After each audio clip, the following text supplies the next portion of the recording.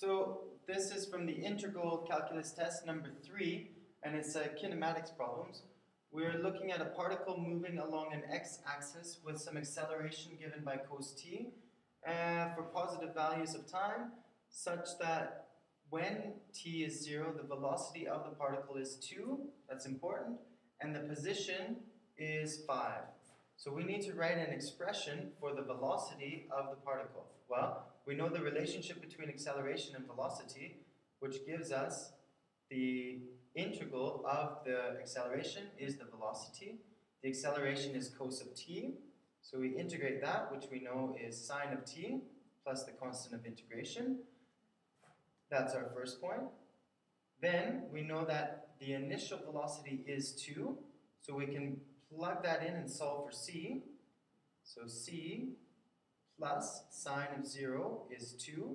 We know that sine of 0 is 0. And so the constant of integration is 2. Therefore, the velocity function is sine of t plus 2. Next, we need an expression for the position. So again, if we integrate the velocity, we get the position. So the position is the integral of sine t plus 2 with respect to t. That gives us the integral of sine is negative cos minus cos of t plus 2t plus c, integral of 2 being 2t.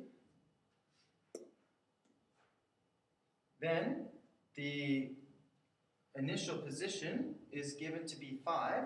So negative cos of 0 plus 2 times 0 plus c is 5. Solving that, we end up with c equaling 6. Putting it all together, the position function is minus cos of t plus 2t plus 6. Okay? Good. Then, moving on to part C, we need to take for what values of t is the particle moving to the right and justify. The main thing, it's just 2 points here, but we need to know when is velocity positive. Just like physics, remember, velocity has a direction. Okay? So, this is our velocity function from the previous part, sine of t plus 2. When is that positive? It's positive whenever sine is greater than negative 2. So here's the justification. Sine is always greater than negative 2. So for all values of t. Finally, in this question, we're asked to find the total distance traveled by the particle from time is 0 to pi over 2. So the distance traveled can be found by taking the definite integral from 0 to pi over 2 of the velocity. When you take the integral of the velocity function of sine t plus 2, you get minus cos t plus 2t plus some constant. In this case, we found it to be 6 before. Evaluate that at pi over 2 and at 0. And, I'm opening mail. Okay, and from there, evaluating, we will see that we get pi plus 1.